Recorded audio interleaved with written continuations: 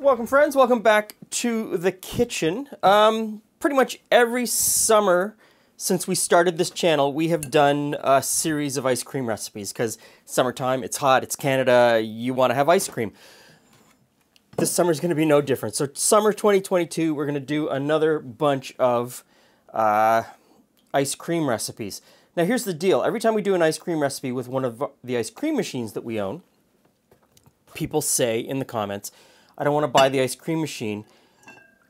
How do I make it without buying this machine? And so we're going to concentrate this time around on ice cream recipes that don't require an ice cream machine. No churn ice cream recipes. So you start out with 35% whipping cream.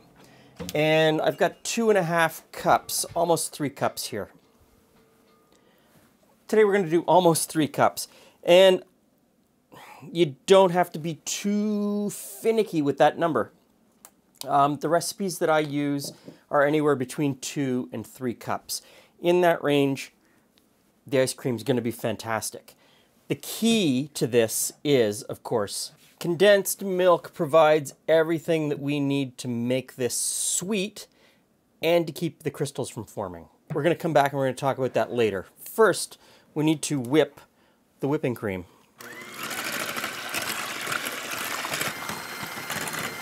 Now you want to whip the cream until it's almost stiff. I sort of stop part way, and this is something that you're going to learn by doing it over and over and over again, what that part way is.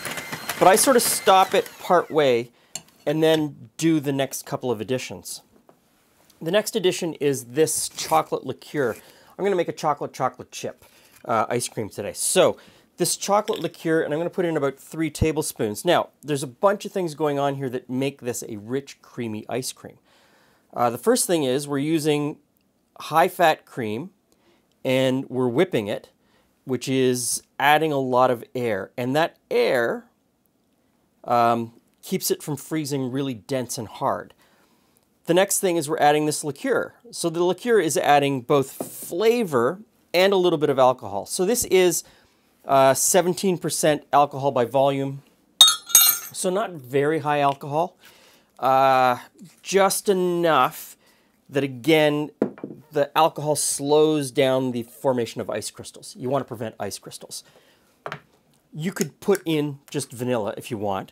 I would put in maybe a tablespoon of vanilla, but vanilla is 40% alcohol, so you're essentially putting in the same amount of alcohol. If you think that you're avoiding alcohol by putting in vanilla, you're actually putting in the same amount.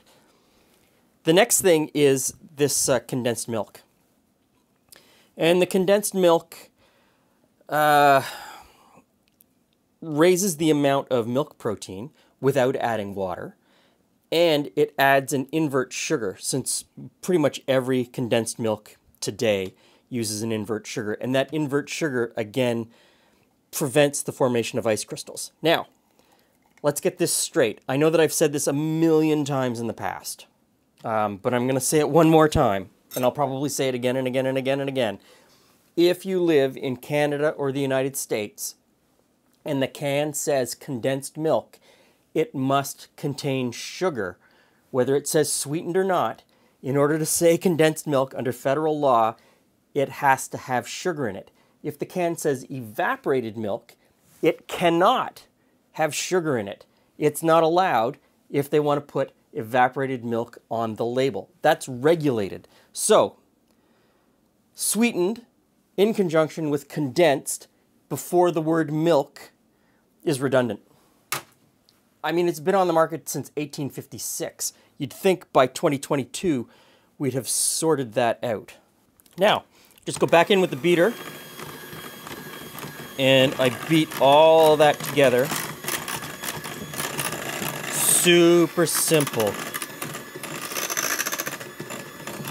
Get it really nice and homogenized. Doesn't take much. We're pretty much there. So, out come the beaters. And you know.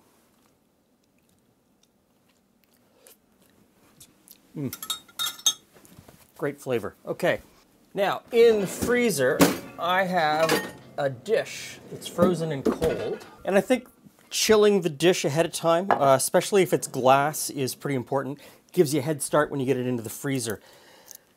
Now, I've got some chocolate chips, and I've just roughly chopped these up. So there's little bits, and there's bigger bits, and there's all kinds of different bits. I think that I like it that way anyway. That's one of the reasons I do it. I like it that way. I don't always like to get a giant frozen chocolate chip in my mouth. Maybe little bits and pieces, and every once in a while getting a big one is great. So we just mix those in and then into the dish. And that's it. You've made ice cream. You have made ice cream.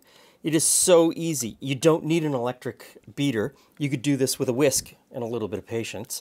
But you could do this with a whisk, any bowl, as long as you've got a freezer, you're golden. So, into the glass container. I'm going to put a lid on it. I'm going to stick it back in the freezer and let this freeze for 5-6 hours. Or you could make this in the morning and serve it with dinner. You could make it the night before and eat it for breakfast. It's up to you.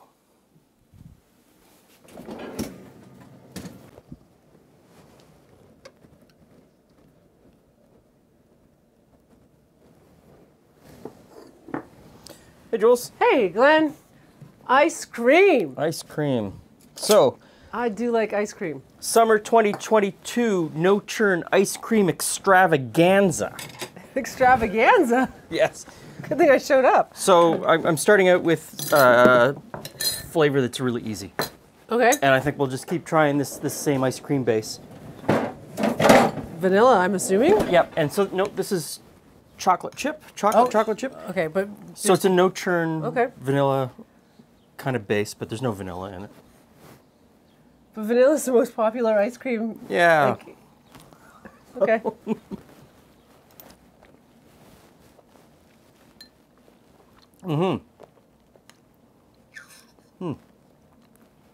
So for a No Churn ice cream, the It's got a pretty decent texture is really good. Got tongue-tied.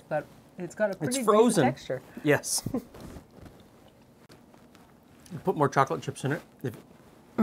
I often find that when you mix stuff in, you think you've got enough, and then you put it in, by the time you're eating it, it's like, well, there's not enough chocolate chips. Where are the chocolate chips? Although you can go terribly wrong with too many chocolate chips in a cookie.